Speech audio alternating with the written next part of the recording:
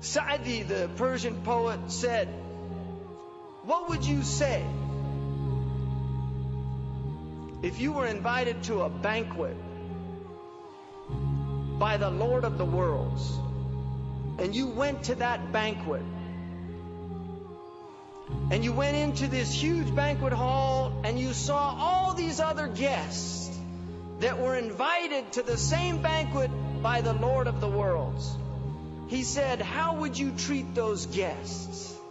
And then he said in his poem, Sa'adi knows that every soul on this earth was invited here by the Lord of the worlds to share in the banquet of life. This is the way we should look at the earth. We should look at the earth as everyone on it is a guest of God. And there are some guests that misbehave. There are some guests that do terrible things. There are some guests that soil the house.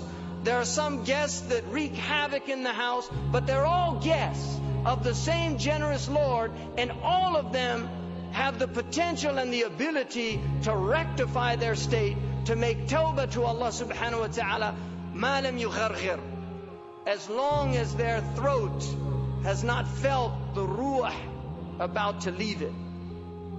So we should have patience as long as we're here. And I believe that all of the tribulations that are happening in the Muslim world right now, we should reflect deeply on these tribulations, and first and foremost, like my brother said, turn here.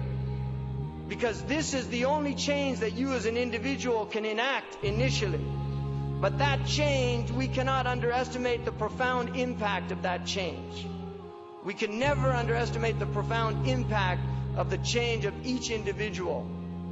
And so, above all, we should be intolerant to those qualities in our own selves that Allah subhanahu wa ta'ala dislikes, and to be tolerant of those very same qualities in those around us, knowing that they're in a state of tribulation.